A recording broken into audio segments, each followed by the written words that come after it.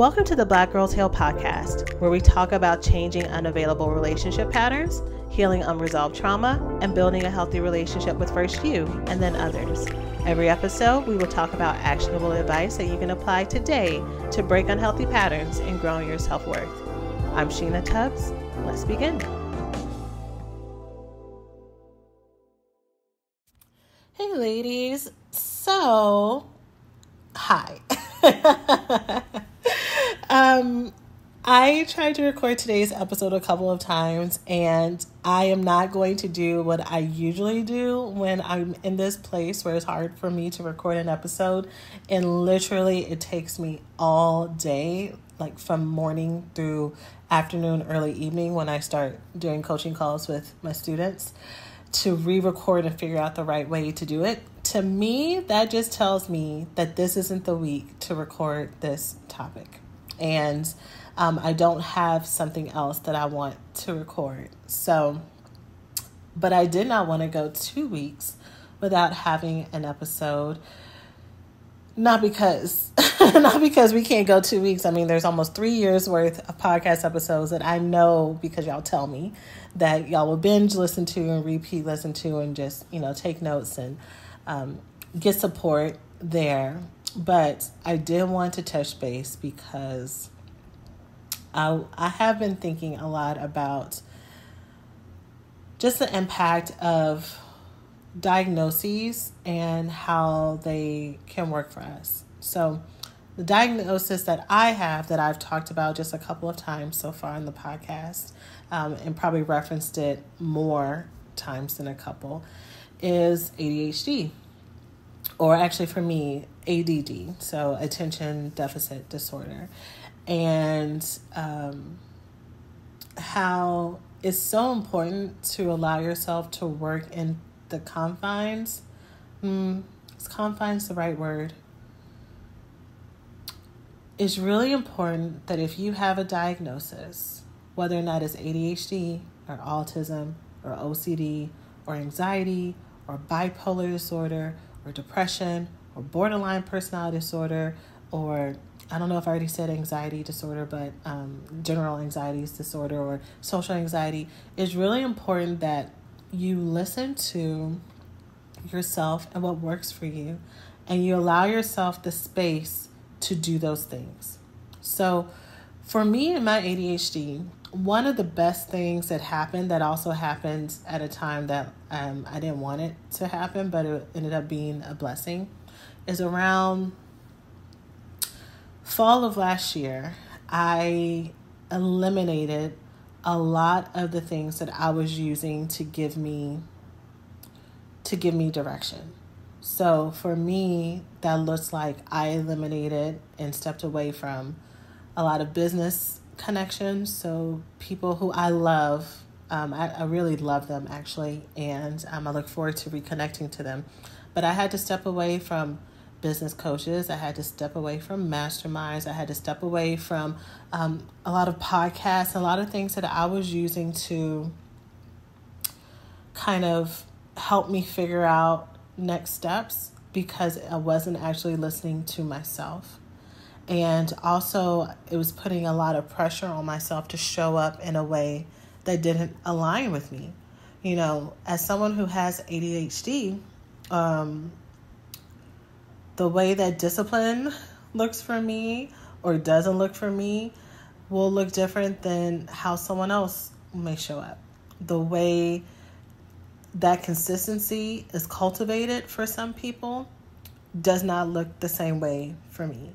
The way that creativity and creation and all of that works for other people does not work for me.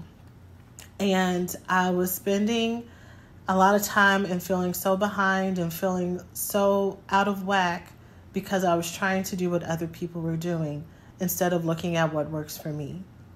And I think about those of us who may have anxiety or have been diagnosed with depression or have OCD or Tourette's or eating disorders, addictions. I mean, even y'all, I'm talking about all these other disorders, and here on this podcast, I literally talk about intimacy disorders all the time, so the way that relationships work for us versus other people, if we spend a lot of time trying to do what other people do instead of looking at what our sensitivities are, what our vulnerabilities are, and also what our strengths are, we're going to keep working ourselves and we're going to keep stressing ourselves out to reach a standard that was never actually created for us.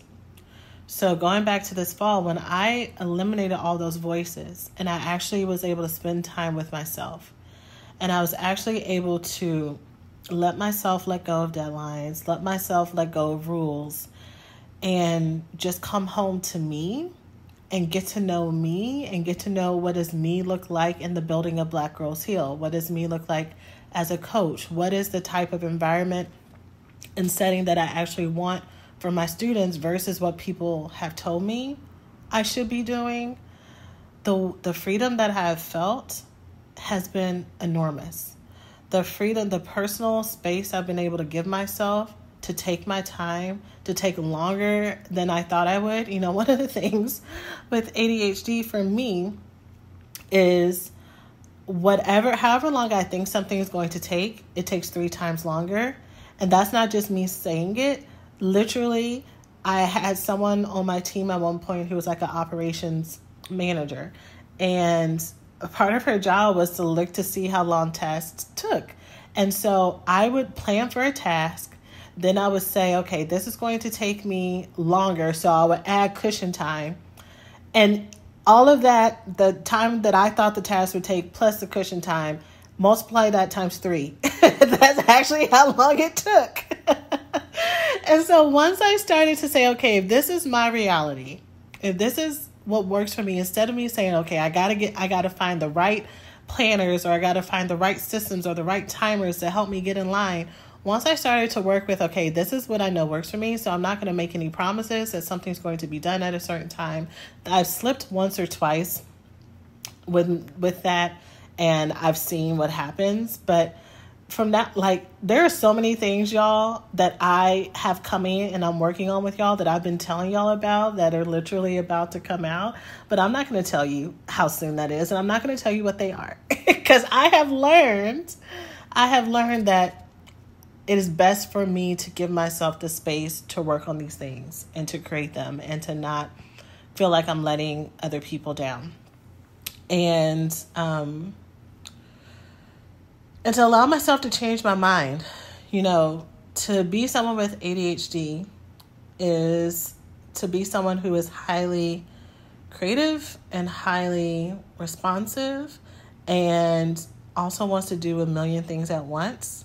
And sometimes in the brainstorming of that and in the excitement of that and the generation of that and in the planning of that, you figure out, okay, planning this was all that I really needed to do, and now I really don't want to do it at all anymore. Or planning was all that I wanted to do, but now I'm going to let this marinate and wait for the right time. Or planning this is what I want to do. Now let me actually take my time to actually work through it and to complete it. And I've talked on the podcast about how I am currently not medicated, not because I'm anti-medication, but because I've had some health conditions where doctors have been wary to give me any medication because they're stimulants. And so I have also, been working on my own to find ways to help myself create the life that I want with what my current capacity is, right? So this episode is not an ADHD episode, even though many of you who have told me that you have gone and gotten tested for ADHD, and you are feeling a lot of relief now that you have answers. Now you're on medication. Now you're learning about executive skills. It has really freed you, and I'm so, so happy for you. As much as sometimes we can try to run away from labels, sometimes having a word to finally put together everything that you've been experiencing provides so much relief because then it's not in your head, right? Like, you haven't been making it up, that you haven't been, a fuck up, that it hasn't been you're not a failure, or whatever word you may have been playing around in your mind, that you've always been enough. And here is something that you get to learn how to incorporate, because there's superpowers in all of it.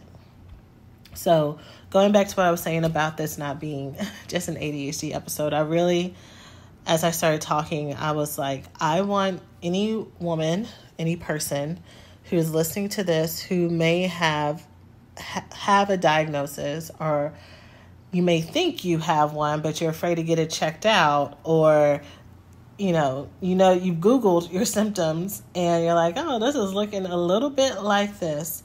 I really want to encourage you to practice some self-love around this, and to know that whatever it is does not define you. I am not ADHD or ADD. That is not my identity. I am Sheena, who is talented, who is funny, who is kind, who is creative, who is a good mother, a good friend, who is all of these things, and I have ADHD.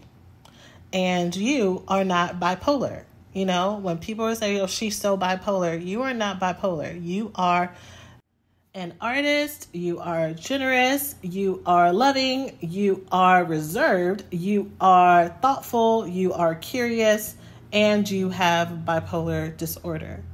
And I think we need to learn how to externalize these things so that we don't feel so overwhelmed with them, but don't externalize it so much that we live in denial and we live in live in repression, where because we're trying to ignore it and act like it doesn't exist, that it overtakes our lives in that way, and it impacts our relationships and our functioning and our self-esteem, but to actually work with it. So I hope that this little insert that did not have a main point, I hope that this little touchstone helps anyone who may have needed it, anyone who's recently been working on your mental and emotional health, and maybe taking breaks from medication, maybe taking breaks from seeing your therapist, seeing a psychiatrist, seeing a healer if you're not into just the Western definitions of mental health. But because I'm very much about,